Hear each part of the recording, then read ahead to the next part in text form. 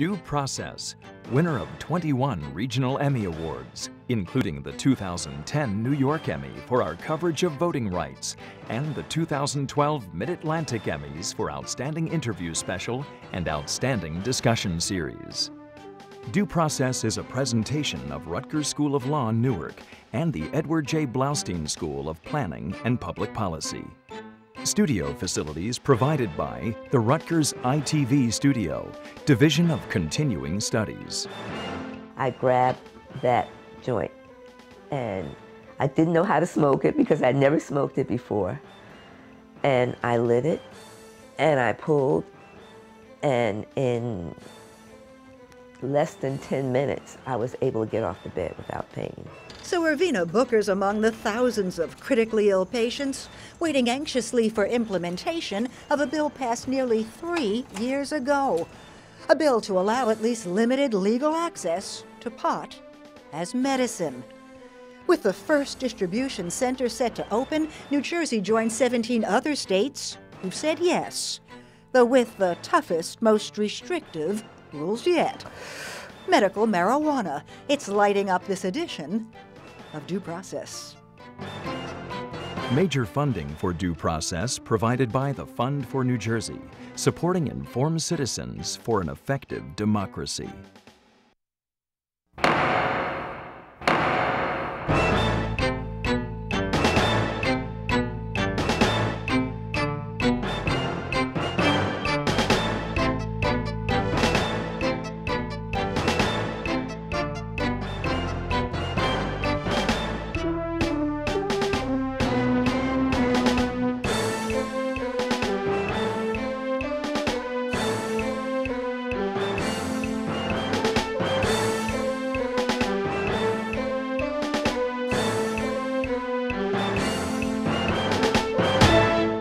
John Corzine signed it into law on his last day in office. But marijuana as medicine?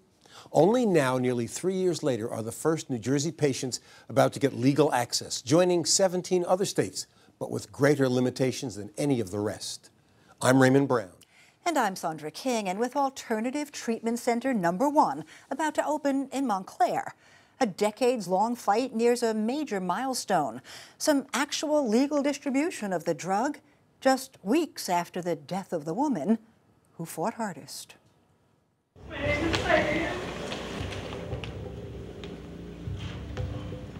I am dying of ALS. Her plea may have been the magic bullet, the single moment after years of failed attempts, when one terminally ill woman near the end of her life said, "We're not looking to get high, just help us ease our pain." It's a fatal disease that has taken my life away and my independence. We had visited her just a few months before, as her husband held the pipe so she could smoke marijuana in an illegal attempt to make the agony of ALS a little easier, to allow her to lead a statewide fight and win.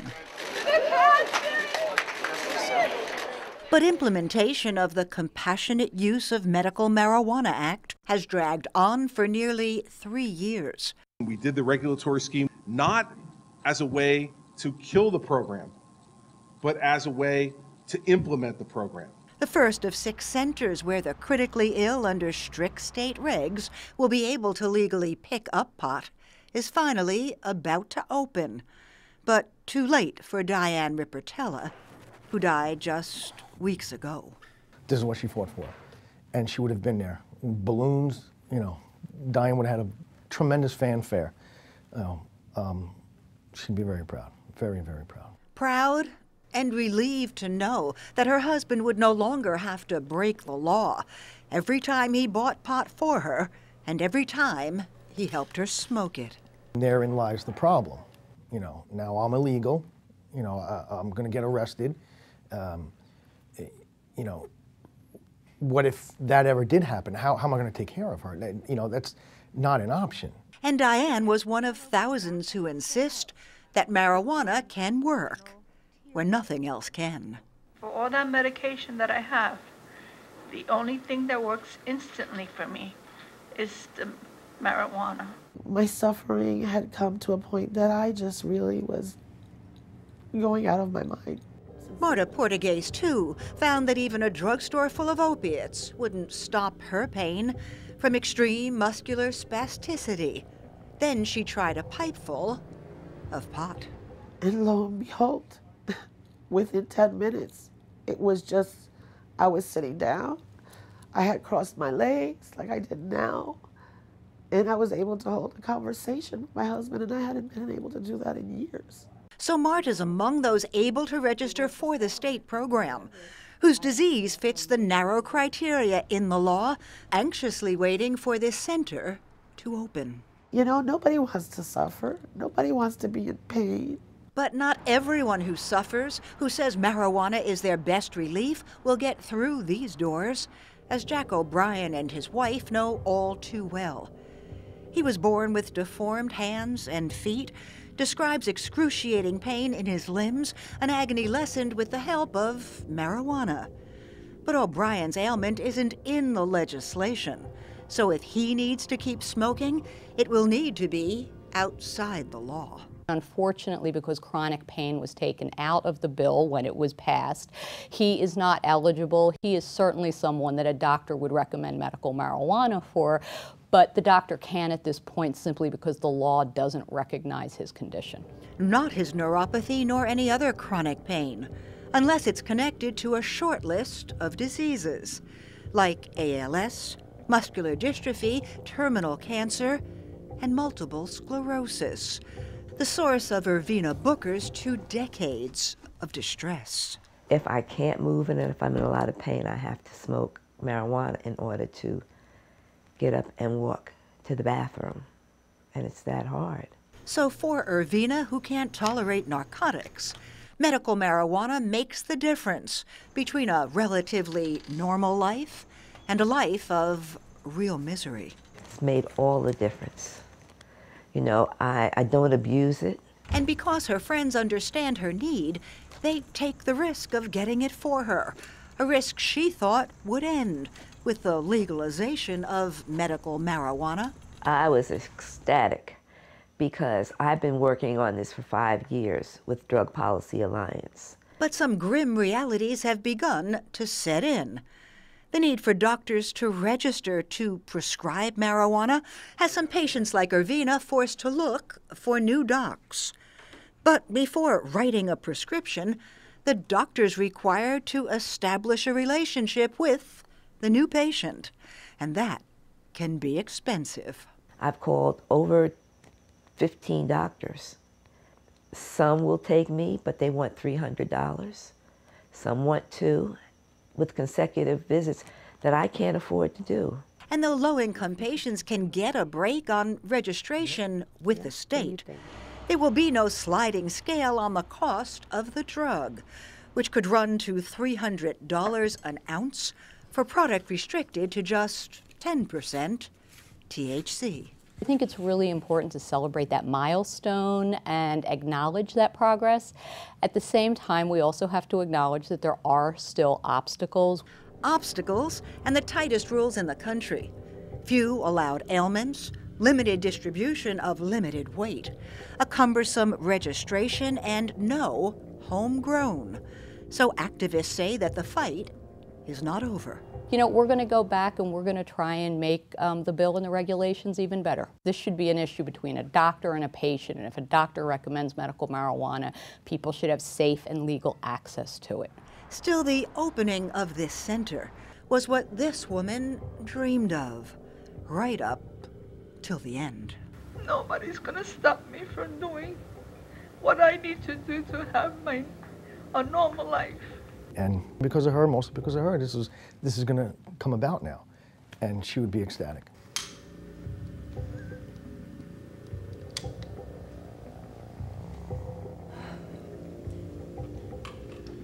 Thank you.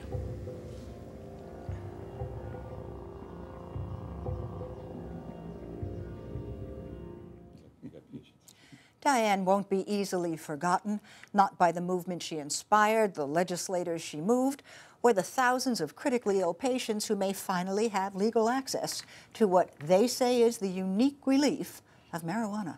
But there are still some who say that the law is flawed, and others who insist that allowing any legal marijuana is a major mistake, as we'll hear from Terrence Farley, the former first assistant prosecutor in Ocean County, from State Senator Nick Scutari, the primary Senate sponsor of the medical marijuana bill, and from Dr. Jeffrey Miskoff, a pulmonary critical care specialist who favors the law but sees big problems with the implementation.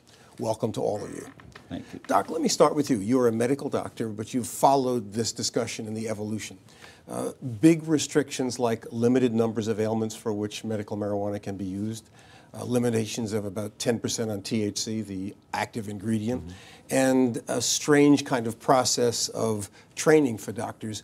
Are these limitations, the ones that are being talked about, basically policy and political limitations, or are they a result of medical and scientific analysis? I think more political. I think the medical illnesses that they listed are reasonable, and I think that's a broad enough list, at least to start.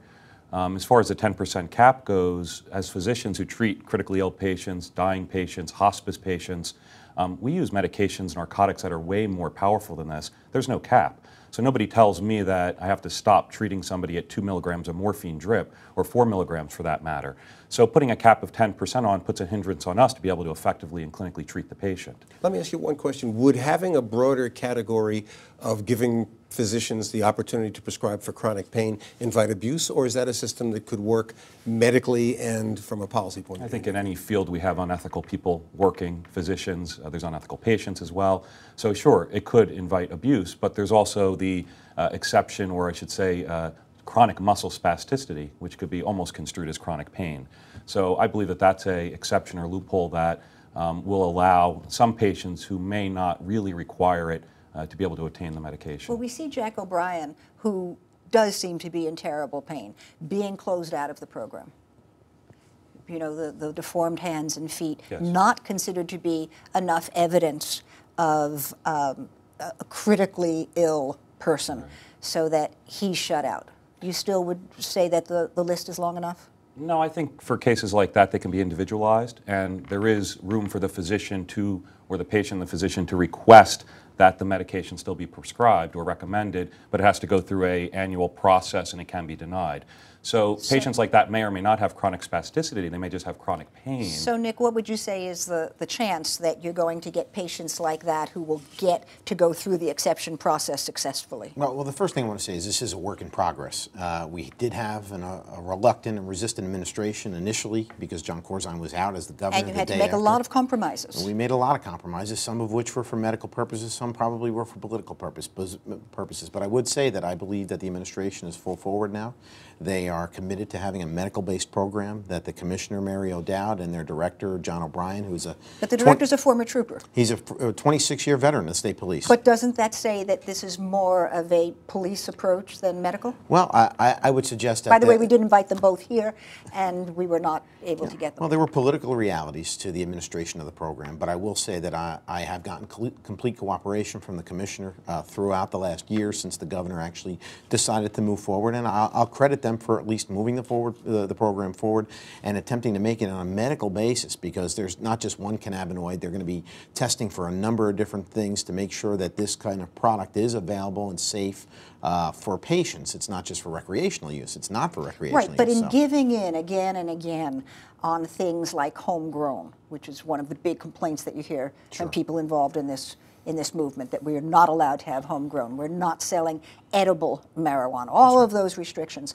Did you give away too much? Well, I don't think so. I'll tell you this. I introduced the bill a year after I was a state senator. People looked at me like I had two heads. What are you, out of your mind? You're going to have a short career in politics. But I believed in the program. I believed in the medical-based program. I mean, you know, George Washington grew marijuana in his backyard. Somehow this marijuana has become just the devil. And when we believe and we think, and doctors believe and patients believe, that it can help in these very serious conditions. So there's always compromise, but I believe it's a work in progress. I believe that when we do get the program off the ground, which it's on the precipice of doing now, that we're going to see it become one of the best programs in the country.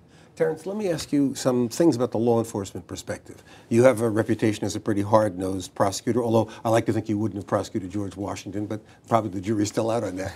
But if you take a tragic case like Diane Riportella with ALS, Do you think it's appropriate for her condition, if the only relief she gets is from marijuana, that that's the kind of person who should get medical marijuana? Absolutely, and I've said it 100 times on TV and speeches that there are a certain class of people who, if they are being helped with their pain, I have no problem.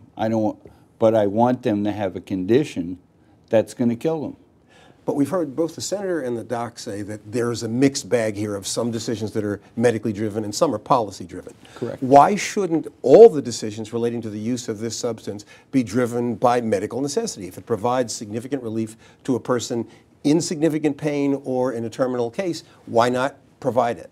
Because we have unscrupulous doctors all over the country making millions of dollars giving out recommendations for marijuana. There's one guy in Los Angeles whose only job is to fly to his office in Seattle and his office in Honolulu once a week and sign But his New Jersey's name. not California. Not only is our statute different, but our culture is different, the levels of enforcement, it's a smaller state. Why would we have to be bound by the experience of a state that some people say is Well, another country? then take Colorado, take Arizona, take any of the states where it's been approved. It's not just California, Oregon. It took years and years to get this approved in Oregon. And the Oregon Medical Society told the legislature there, in order to get it passed, there'd be maybe 500 people getting cards. In the first year, they had over 10,000. The 10,000, over 60% were written by 3 doctors, some of whom who never saw their patients. But this is a That's really why. tight program in New Jersey. You're not satisfied that How it's do you tight enough? tighten it?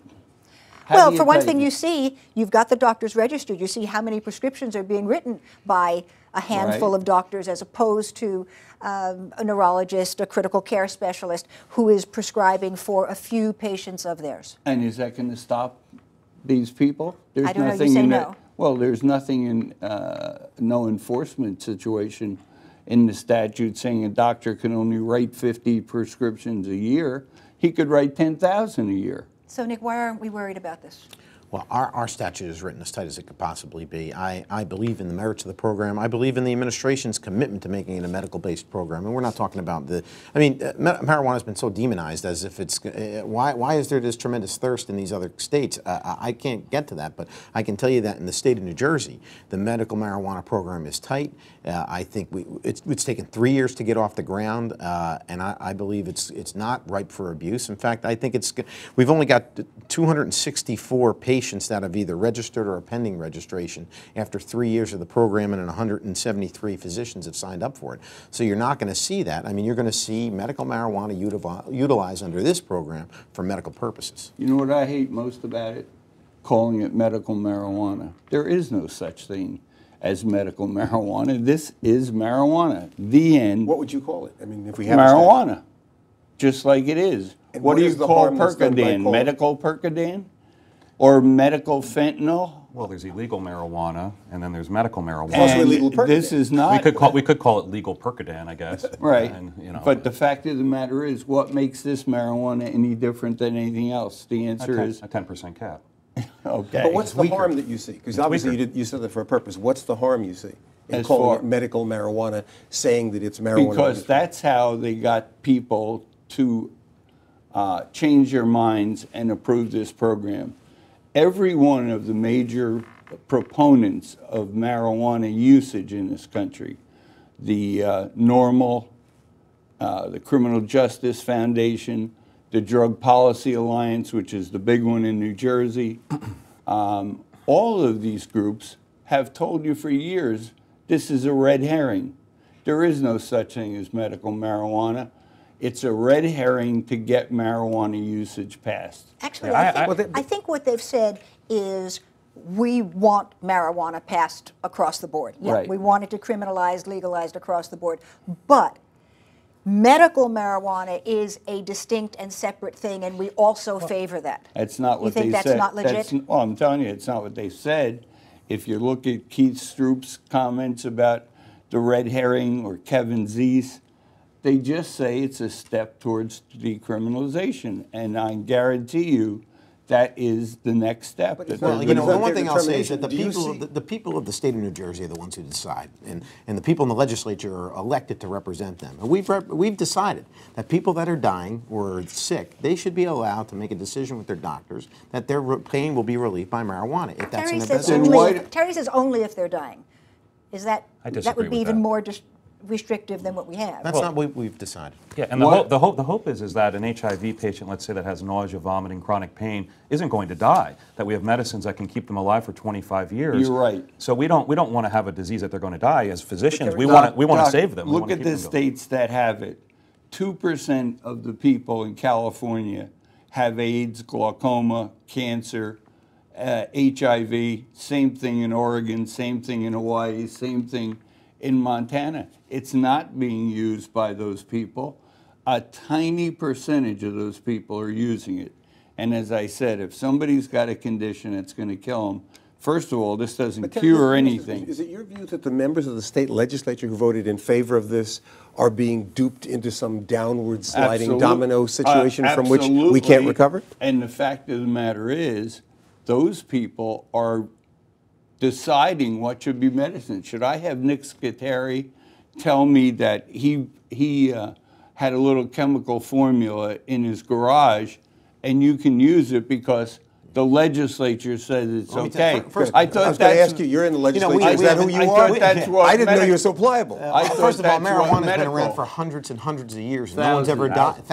And no one's ever died from it.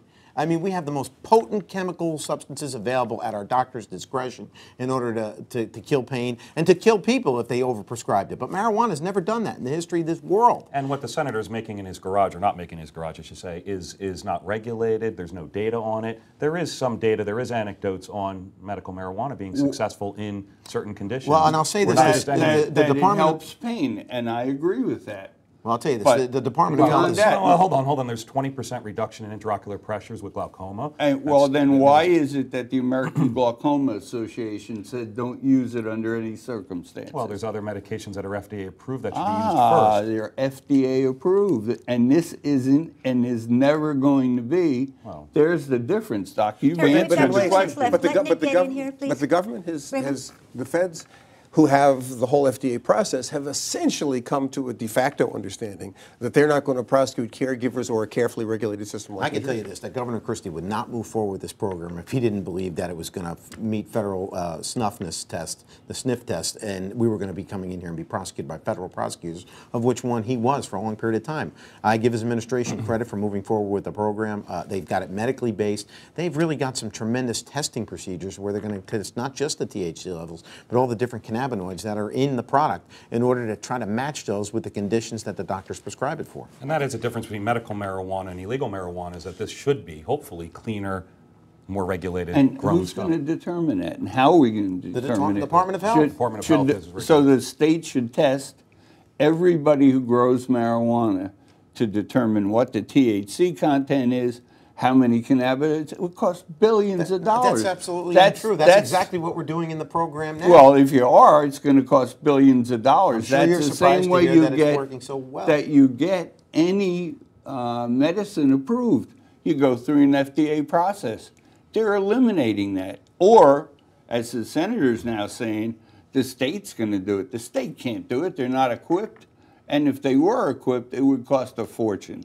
That's the biggest bitch by drug companies in New Jersey, which we're full of, that it takes too long and costs too much money to approve a legitimate drug. Did the legislature look at the cost-benefit analysis in the context of this legislation? This is a self-funded program. With 30 seconds this is going to be paid for by the patient registration and by the product and the registered program users, the 6 facilities that are there. And they have a great testing procedure already in place. From what I understand, they're ready to go once the certificate of occupancy is granted to the Montclair facility. That means facility. the senator believes the $150 fee is going to be used to analyze this stuff, when you're talking about maybe $150 million if it was a real drug. Terry, I'm going to have to stop you there with much more to say. We are out of time, with our thanks to Terry Farley, Jeff Miskoff, and Nick Scutari. But before we go, some good news for due process. At Mid-Atlantic ceremonies of the National Academy of Television Arts and Sciences, we walked away with 2 new Emmys. for both Outstanding Talk Series and Outstanding Talk Special. And that brings, thank you, and that brings the total number of Due Process Regional Emmys to an unprecedented 21. So you want to join us next week and every week for more of what we do best, in-depth coverage of important issues of law and justice and public policy. For Sandy, Associate Producer Tanya Ivanova, and all of us here, I'm Raymond Brown. Thanks for watching.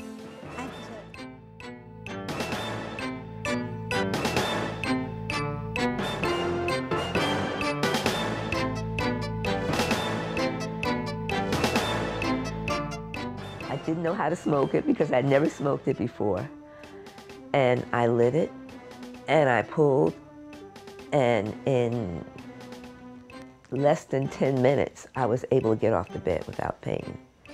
I had called my daughter crying because I couldn't move, and she worked at a distance in Parsippany, so she had to drive to come down Route 80 to help me out. By the time she left her job and reached me, I was moving again. She walked in the house. She smelled the marijuana. "Mom, are you okay? You okay?" And I said, "Yes, I'm able to move. I smoked marijuana." And she had no idea that I had this in the house. And that was it. That was the beginning for me.